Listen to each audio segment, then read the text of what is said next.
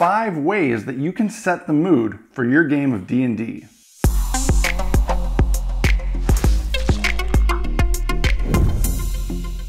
Hey guys, welcome back to another episode of Black Magic Craft.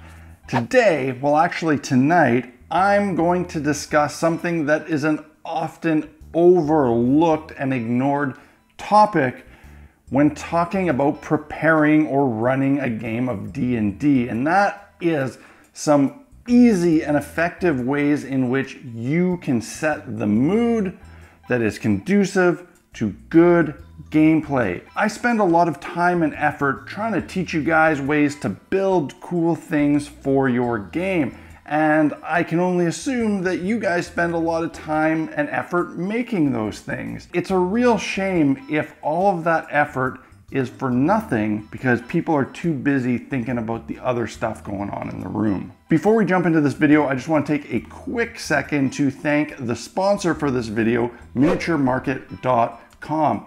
If you need miniatures for your game, getting the right minis for your party, for your monsters, Miniature Market is probably the best place that you can do that. They have a massive collection of miniatures in stock from various suppliers, both pre-painted and unpainted.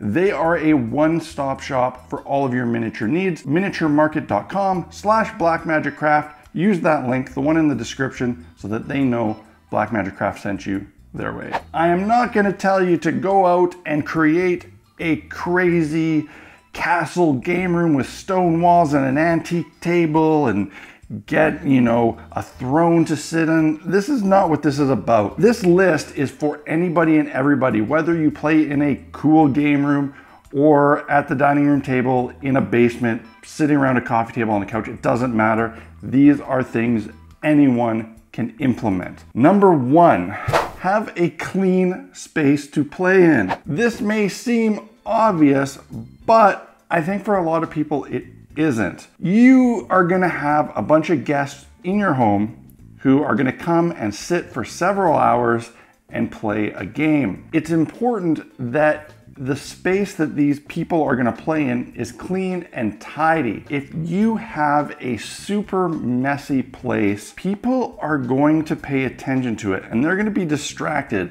If there's piles of stuff everywhere, we're gonna be distracted if the place is absolute utter chaos.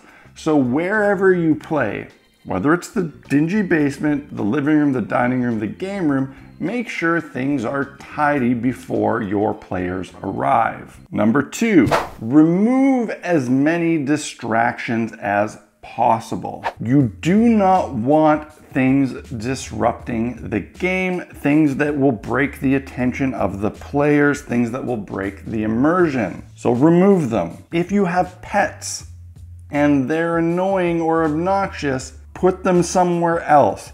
If you have dogs that are rowdy and like to jump up on people, put them in a kennel or another room, because if people are trying to role play and get comfortable and get immersed and there's a dog running around jumping up on people's laps, that's going to break the immersion. If you have a cat who likes to jump up on the table and walk around and knock things over, like I do, put them in another room and close the door. Try to keep them out if you can. On that same note, if you have kids, young kids, try and get childcare for the evening if possible. Send the kids away to grandma, get a babysitter, whatever you can do. If you can have them somewhere else so you're not sitting there worrying about them. If you're watching a baby monitor and they're getting up every hour and the game has to stop so a kid can be put back to sleep, it's super distracting for the whole group, and any pause or break always takes a long time to recover from.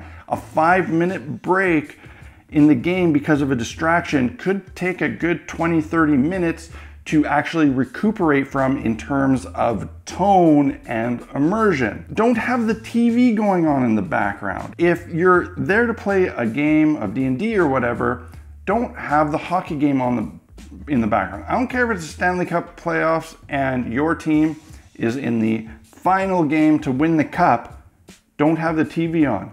don't book a game of D&D on that night if there's something that everybody's gonna wanna watch and keep an eye on. It's really distracting if someone is in the kitchen, you know, cooking supper or watching TV in the living room. It may sound harsh, but all of these things will break the immersion and be disruptive. More importantly, all these outside sources can make people feel less comfortable and less inclined to get into the game, especially if you have newer players, people are still getting used to it. If there's other people and other distractions around, that is only going to hinder their willingness and ability to get comfortable and get into the spirit of the game and to role play. So remove whatever distractions you possibly can. Number 3, comfortable chairs. If you're gonna expect people to sit there and play for several hours, you have to give them a fairly comfortable chair to sit in. No matter how good the game is,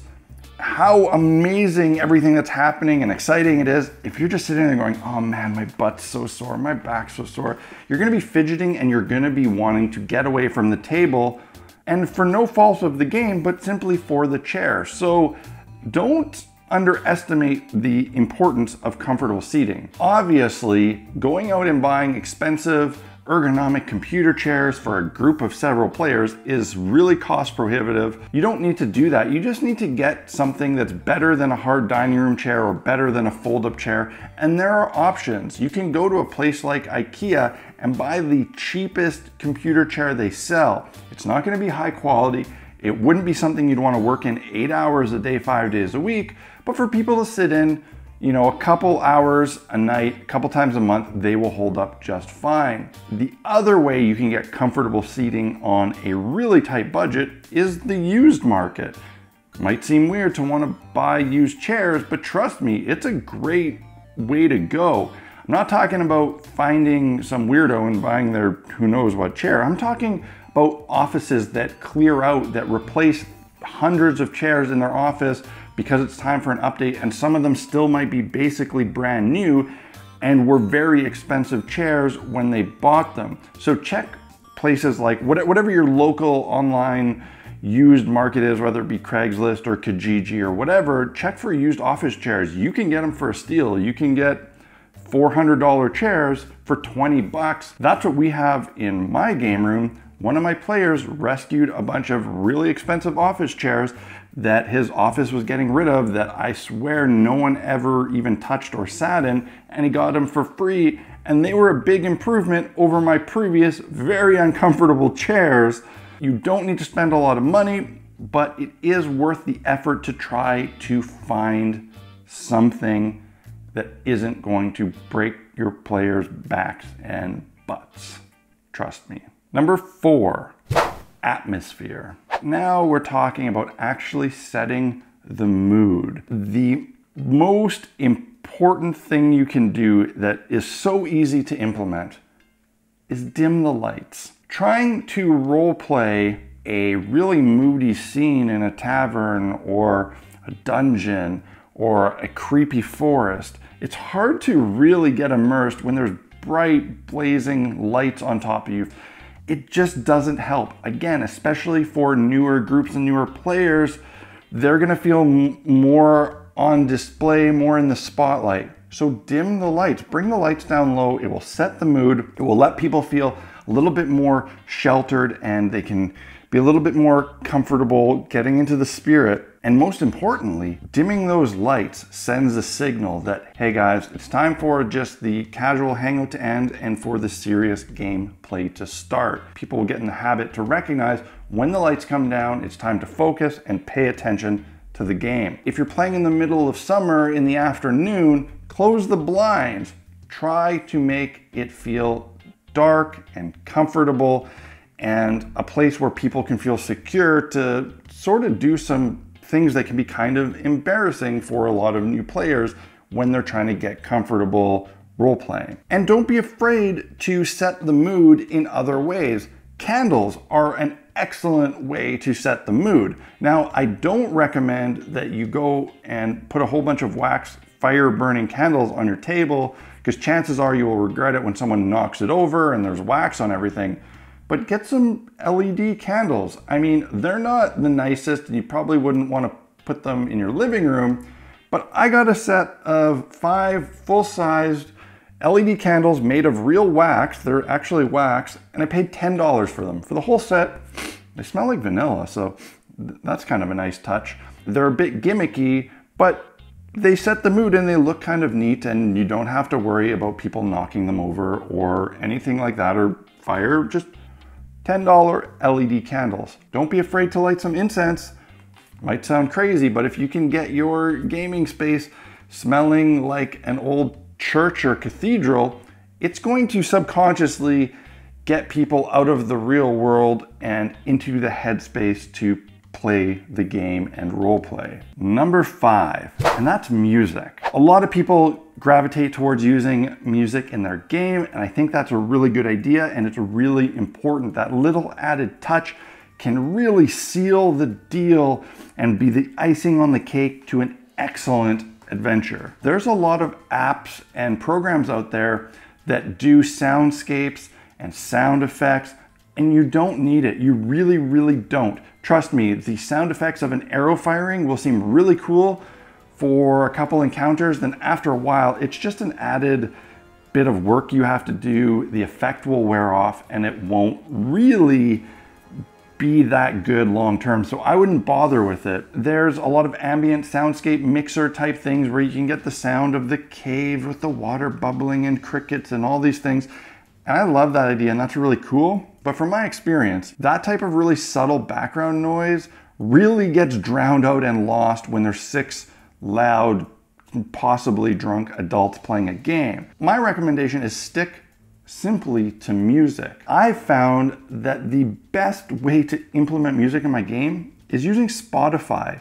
It's a subscription service that I already use anyway for my day-to-day listening, and it has pretty much the entirety of the world's digital music catalog available at the touch of a button. You can also set up playlists for different settings or encounters. You can have general playlists for exploration, for combat. You can curate elaborate playlists for all these different things. And I think it's important that you do curate these playlists to tailor fit them to your game and your needs. Don't just go, hey, random 3 hours fantasy music and hit play and hope it works.